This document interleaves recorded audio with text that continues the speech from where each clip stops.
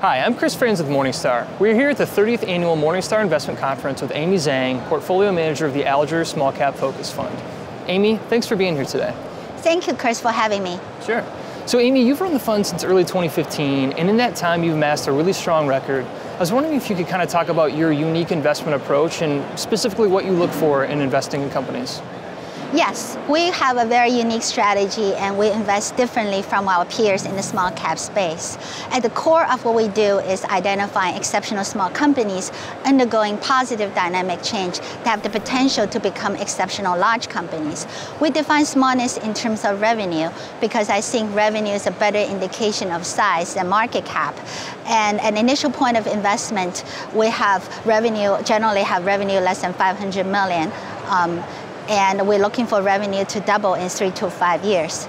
We're benchmark agnostic. As a result, we have high active share. Our portfolio acts as an excellent diversifier for our clients because we don't own household names, so it's all about alpha generation.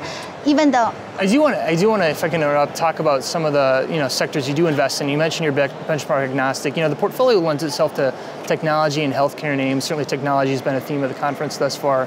How do you think about the portfolio in terms of risk then, being so concentrated in healthcare and tech?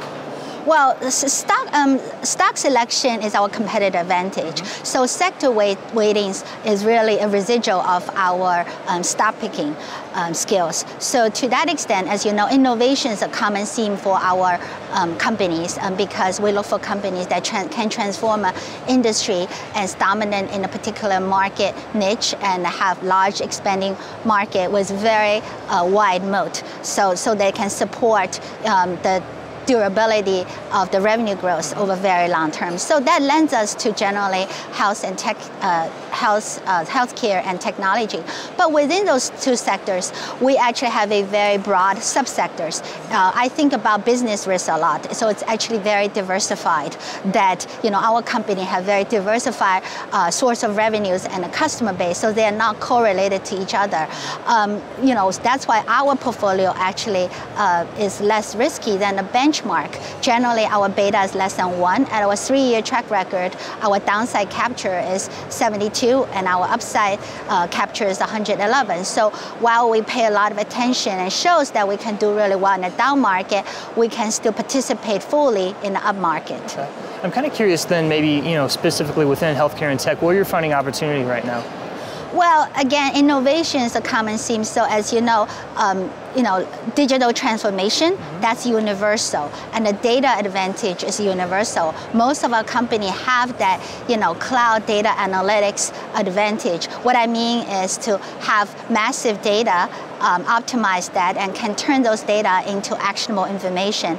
That is not only in technology, of course, it's cloud computing, there's, and with artificial intelligence, machine learning, with big data.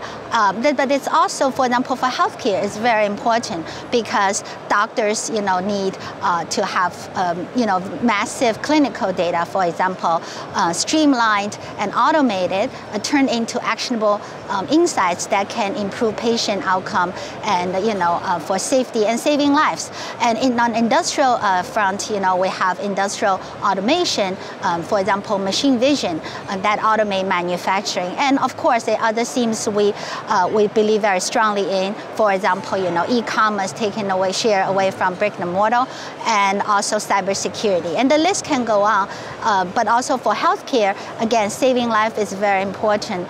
There's demographically, there's aging baby boomer, so we have companies really in the forefront of innovation that address those unmet clinical needs and doing screening and early detection of critical disease. Great. Amy, thanks for being here today. Well, thank you for having me. Sure. For Morningstar, I'm Chris Franz. Thanks for watching.